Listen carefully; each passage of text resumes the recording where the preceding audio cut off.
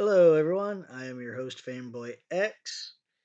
I finally got a chance to watch Justice League, and I am going to give a review on it. Now, note the time that you're watching this is not the time I recorded. Has Flash screwed up the timeline again?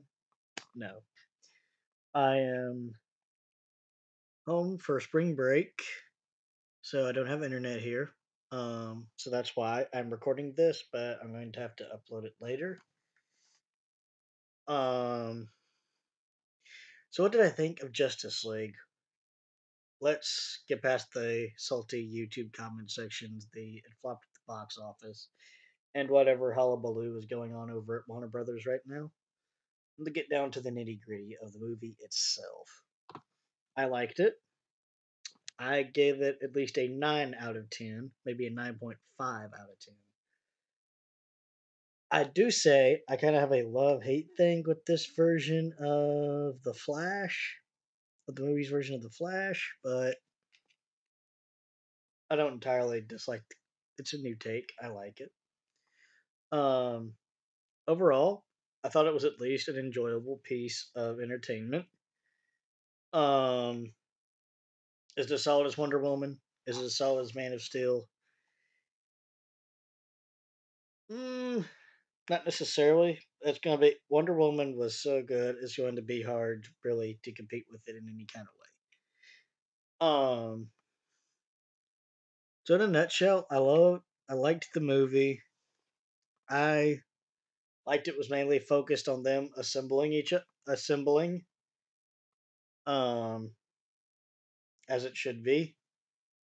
You know, they got this movie got there was a lot with the Justice League the movie got right. Some stuff, meh. Um, like I said, I give it a 9.5. I find it an enjoyable movie. Um, that was interesting how they brought Superman back from the dead. Spoiler alert. Um, yeah, I thought they um did do a pretty good job with it. Um, I like the environments. I like the visuals. I like the new Batmobile. That's in it. I like how the Batman suit in this one appears to take a lot of inspiration from the Arkham video games. It's pretty cool. Um, that delving into, I will say this: the main villain of the movie is Steppenwolf, who is from Apocalypse, who's the uncle of Darkseid, and in fact, Darkseid is in fact referenced. I would have kind of preferred him near the climax, like big ushering in. Steppenwolf was the main villain for this, trying to make way. You know what I mean? I would have had it Steppenwolf come in, try to make way, and then at the last minute, boom, Darkseid shows up.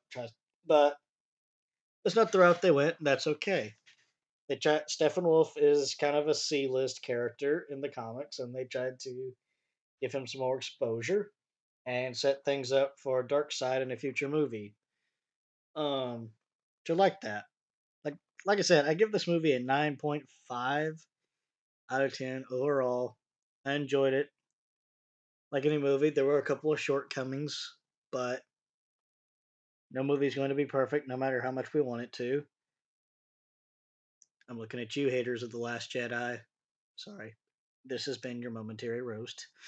Um, yeah, I think it's a good movie. I think it's definitely one of the better ones that one of the one of the better DC movies that Warner Brothers has put out recently. And it is definitely one that I will definitely revisit. That's my thoughts, my very brief thoughts. A couple additional thoughts. I thought Wonder Woman was well done. Um,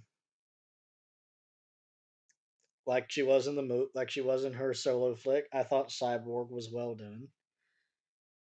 They really captured the turmoil of him being more machine than man that he had in the comics. without it falling into whiny little whatever. It's well done.